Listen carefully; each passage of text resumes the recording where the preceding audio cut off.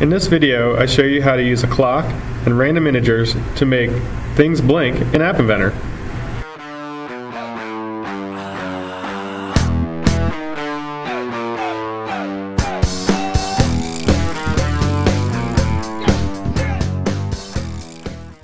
Okay, we'll start by grabbing a label, and I'll change the text for the label to read text to make blink. I'll also change the font size so it's easier for you to read. We'll go to sensors, grab a clock. I'll make it 100 milliseconds. That's probably a little fast, but, well, it'll make it blink fast at least, right? And we'll set the text color to make a color, and I'll take these numbers out, delete them. We'll go to math and choose random integer from 0 to 255. So that's the total range of possible colors that this can make. And now when I bring up the monitor, you can see that the text is blinking random colors. Alright, well, let's make some other things blink. We can make a button blink. We can make the background color or the text color for it blink. All sorts of things. Let's make the screen background color blink.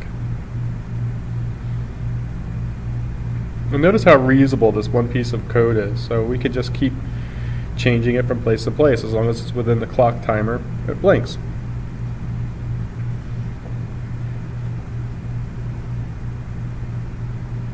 Alright, well, we'll go to user interface and grab that button that I was talking about. I'll leave that text alone.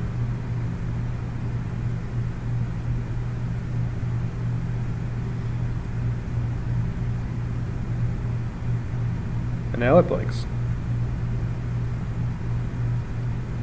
I could have many things blinking at once, so I could have the text blinking one color and the background color blinking another color. I don't know why you'd want that, it's pretty ugly, but you can see that it's doable. We could also have these on separate clocks so they don't blink and sync.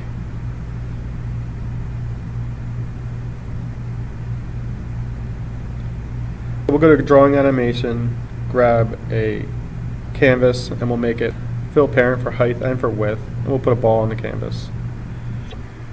Now we'll set that ball, the ball color,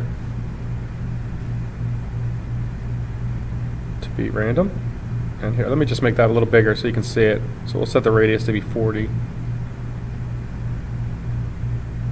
That's better. Alright, and finally, I'll change the color of the canvas as well. So I'll go to canvas 1, and I'll set canvas 1 background color to be our random colors.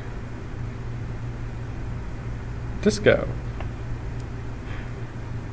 Okay, so you can do this for all kinds of things, for sprites, for balls, for just about anything you can imagine. I hope you can see that it's really simple to make things randomly colored.